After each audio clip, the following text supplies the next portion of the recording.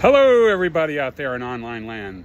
This is yours truly, actor-entertainer Vic Martino, actor-entertainer extraordinaire, as someone once labeled me, and whom I'd argue with that. But I'm here to present to you this documentary film I made back in 2014. So over a decade ago, because it's now 2024. Oh my, how time flies. And it was entered in the 2017 Williamsburg Film Festival to a really great reception, really good response from the audience. And it's been a while. I mean, it's posted here on YouTube, but I just thought I would do this intro and reintroduce it to those of you who have seen it or haven't seen it. So if you have watched my documentary already, you've seen it in the past, I hope you enjoy it again. And if you haven't, I hope you enjoy it for the first time. So let's sit back, relax, and all watch it together while I have my chicken parmesan sandwich. Williamsburg, Brooklyn, then and now. Oh, pardon me. The full title is Williamsburg, Brooklyn, then and now, my mother and her friends, because it's about my mother Rose and some of her friends. And you'll find out who those are as you watch the documentary. Williamsburg, Brooklyn, 2015. It's trendy and it's the place to be.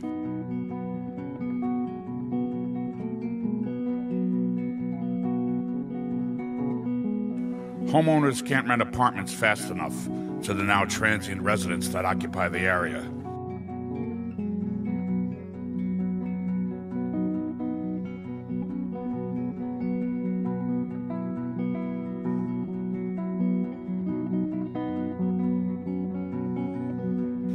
But Williamsburg, Brooklyn wasn't always like this. At least not the Williamsburg, Brooklyn of this story, circa the 1970s. It was a very different place. It was a place you didn't walk down the streets after dark, and if you did, you had better have had some sort of weapon on you.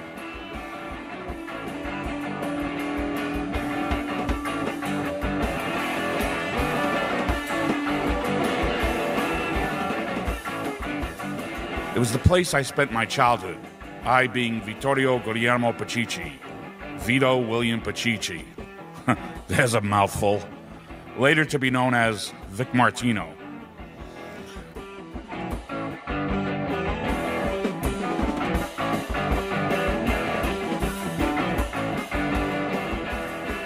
I grew up living at 149 Angel Lee Street in Williamsburg, Brooklyn. That's where I spent most of my childhood. But my growing years were spent on 85 Hevermeyer Street. But this isn't so much a story about me as it is about some neighborhood people of the time.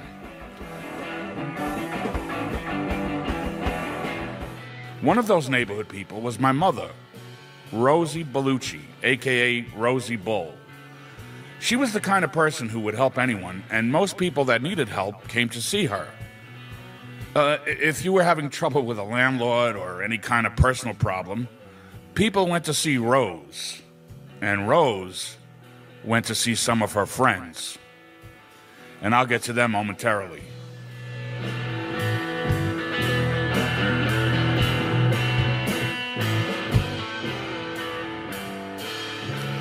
My mother had an older brother, Joseph Bellucci, aka Joe Bull. He was a good man with a good heart, but he was a tough bastard. Everyone respected Joe Bull, and that included, I guess, what one would call the neighborhood wise guys. One of my most vivid memories of my mother's brother was when I was looking out our top floor apartment window, and my mother was yelling at me about something, and I sort of got a little disrespectful towards her. Well, the next thing I know, I'm hanging out the window by my ankles, courtesy of Joe Bull. Needless to say, I never mouthed it off to my mother again when he was around.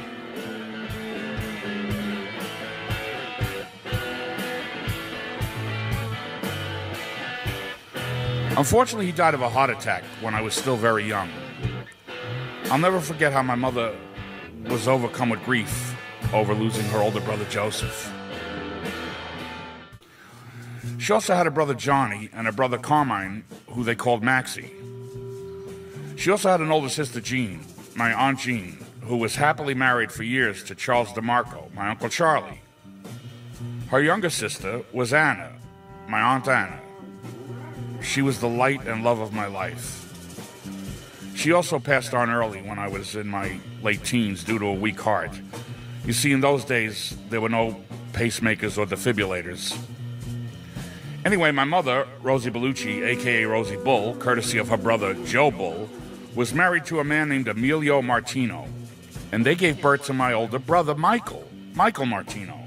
Now, I don't know much about Emilio, as they never really spoke about him. All I know is he did some time in jail for being a bigamist. You see, while he was married to my mother, he was also married to someone else at the same time.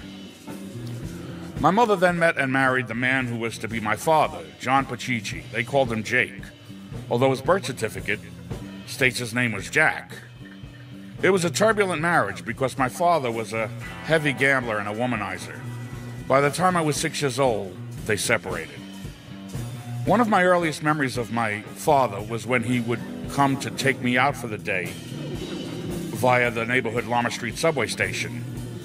He would never come all the way up the subway station steps. He would have me come down the steps to meet him. You see, he didn't want anyone to see him in the neighborhood because of his gambling debts that he owed to what were called Shylocks. If it wasn't for my mother, my father might not have been around any longer. You see, my mother had some very influential friends. Now, you might be wondering who they were. Well, some people might call them gangsters, some people might call them mobsters. But to me, they were just my mother's friends.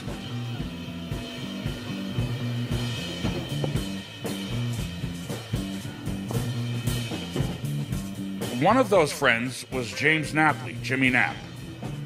He was a capo, a boss, in the Vito Genovese family. Some might say crime family. I'll just say family. My mother and Jimmy go way back.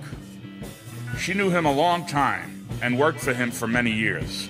As a matter of fact, if my mother wasn't a woman, she would have probably been a made man.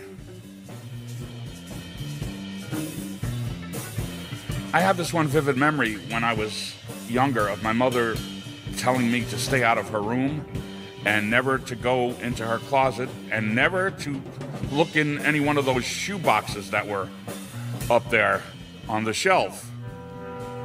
Well, of course, the next thing, you know, when she wasn't home, I go right into her room and I look into her closet and I look into the shoe boxes. And what do I see? Guns. All sizes and shapes, guns.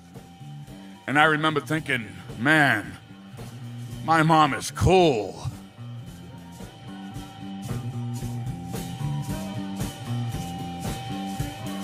Another memory I have is one day we were just, watching television or having dinner, and all of a sudden there's a knock on the door and the cops come bursting in to take my mother away. Well, I went and grabbed a baseball bat and went to clobber one of the cops, but my mother's, the cop, of course, was like, hey, and my mother's like, no, that's just my son, don't worry about it. But they were a little worried because I had a baseball bat in my hand to protect my mother. My mother wound up doing some time in Rikers Island, a weekender. And from there on in, Rosie Bull became known as Rikers Island Rose. When we moved from 149 Angel Lee Street to 85 Heavenmeyer Street, both located in Williamsburg, Brooklyn, circa mid to late 70s, Jimmy Knapp owned the building we moved in. We lived on the top floor, and underneath us was the Highway Lounge. Now, that was the place where all the neighborhood guys, a.k.a. wise guys, hung out. That was the meeting place. That was the place. The Highway Lounge was the place where Jimmy Knapp and his crew did their daily business. Now, his crew was, they had these nicknames. They didn't like to really use real names. And they had names like, the obvious, like Lefty. And then there was Chopper. No, it's not what you think. He ran a chop shop. And there was Ski Ball and Hawaiian Eye. One of my favorites was Mixed Up Jr. He was a mathematical genius. He was really good at counting money. But the only thing is you had to be really very quiet, because if you made any kind of noise, he would yell out, "Hey, you're getting me all mixed up." And that's how he became Mixed Up Junior. Then there was Sally Vigorigo. He used to sit right in front of the window of the Highway Lounge and sort of like a lookout and check everyone out that was in the neighborhood. And if he saw somebody that didn't live there or didn't belong there, he was like, "Hey, who's that guy? Who's that guy? Who's that fucking guy? What's he doing here? Where's he from?" And then there was Sally's brother, Freddie Vigorigo. Freddie managed a very popular rock group at the time, Kool and the Gang. Well, there was a point in time where Kool and the Gang decided they wanted to get new management. It wasn't a good idea. They approached Freddie with that thought, and Freddie's response was to take the leader Kool aside and point a gun in his head and say, "How would you like I shoot your fucking afro right off your fucking head?" Afros were in style then, and you see, these guys, they had a particular way of dealing with problems. Now, back to the Highway Lounge. As I said, that was the place where Jimmy Knapp and his crew did their daily business. I remember when people would come to see Jimmy. Well, he would never really talk business inside because of the saying, "the walls have ears." So he would go outside with whoever he had to speak with and walk up and down from one corner to the next, back and forth, until business was discussed, and then he would come back inside. And if he had to discuss business with someone else, he would repeat the same routine over and over again. Just take a walk from one corner to the next until they finished their discussion, and then they would come back inside, and my mother Rose was the one behind the bar, and she would have their drinks ready for them. During the day, the Highway Lounge functioned as a business meeting place when Jimmy was there. Then in the evening, Jimmy would leave there and stop at Creashy's, a neighborhood restaurant, before heading home. In the evening, it was usually one of Jimmy's sons, Lefty or Tony or Rocco, or all three, who would be there, and then it would more or less become party time. It was the place to hang out, and not so much for business, but to have a good time. My mother wasn't usually there then. She was mostly there when Jimmy was there.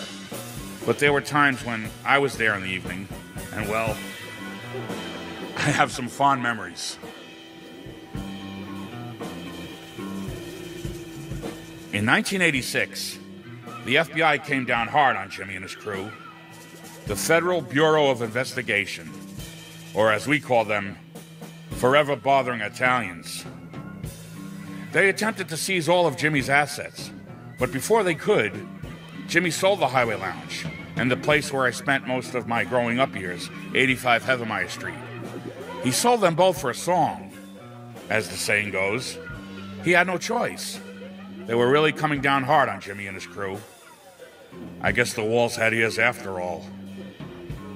In 1988, Jimmy Knapp was indicted for conspiracy to murder. The murder victim was to be another capo of another crime family, and he was named John Gotti. Yes, the John Gotti, who was much more high profile than Jimmy was. Jimmy's style was to be as low profile as possible. Anyway, the FBI wanted Gotti for themselves. In 1992, James Jimmy Knapp Napoli passed away. It was truly the end of an era.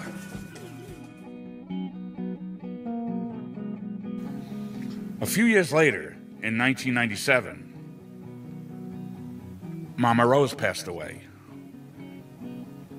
I'll never forget that day. December 7th. A date for me that will live in infamy, like Pearl Harbor. As far as I'm concerned, that year we lost 3 great women. 3 great ladies. Princess Diana, Mother Teresa, and Mother Rose. She was preparing the tomato sauce, or as we called it, gravy, for our traditional Sunday dinner. My brother Michael and I were there as usual. All of a sudden, she had a breathing attack and couldn't breathe. Michael told her to lie down. I escorted her into the bedroom and placed her on the bed. I knew I was never going to see her alive again. I told her how much I loved her. I hope she heard me. I told her how much I loved her and kissed her. And then she was gone. Mama Rose was gone.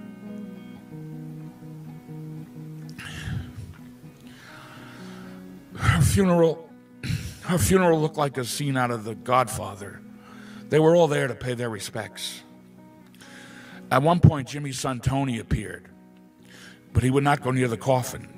He said he would rather remember my mother the way she was, full of life.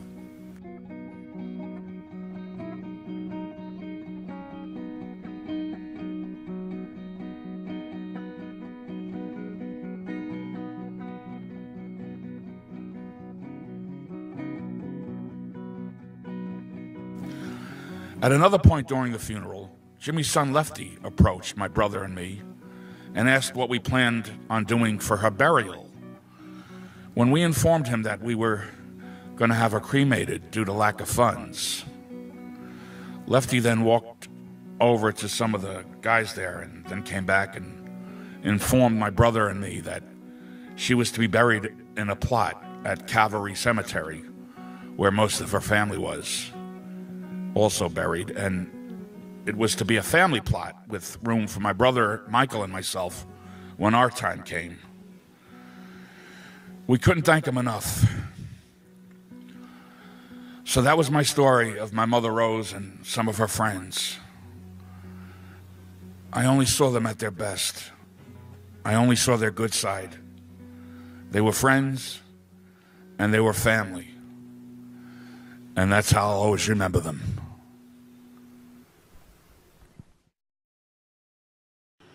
What do you give to the woman who has given all her life and love to you?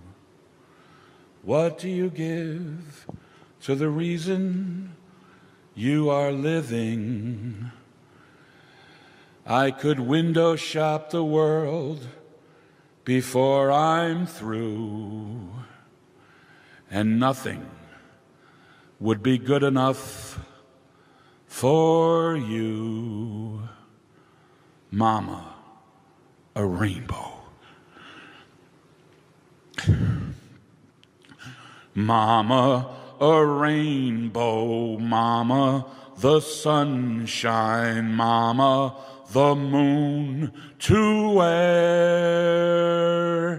That's not good enough.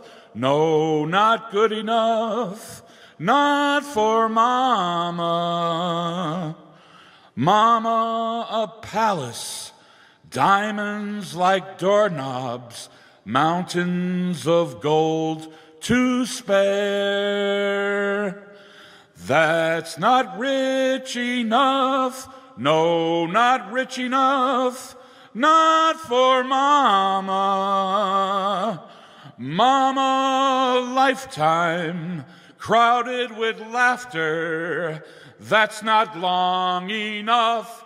No, not long enough. What can I give you that I can give you? What will your present be?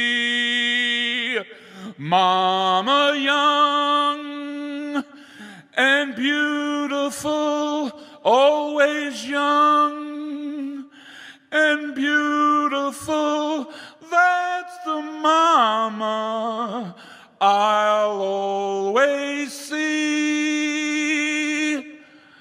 That's the Mama with love from me. That's the Mama with love from me. I miss you, Mama.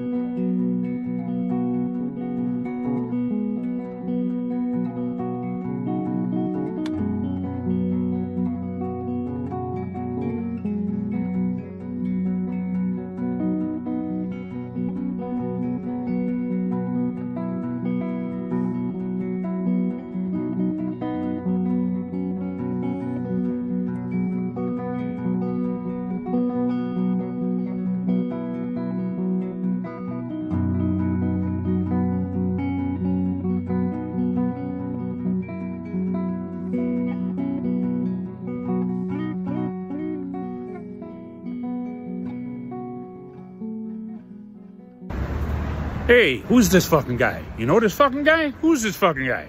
Well, you know this fucking guy? Who's that fucking guy? Anyway, I hope you enjoyed the documentary, my documentary film, Williamsburg, Brooklyn, Then and Now, My Mother and Her Friends. And I thank you all for watching. And I'm still here in the neighborhood in Williamsburg, Brooklyn. It is now 2024. And Williamsburg, Brooklyn is looking better than ever. And hopefully you all agree with me that my documentary film is better than ever.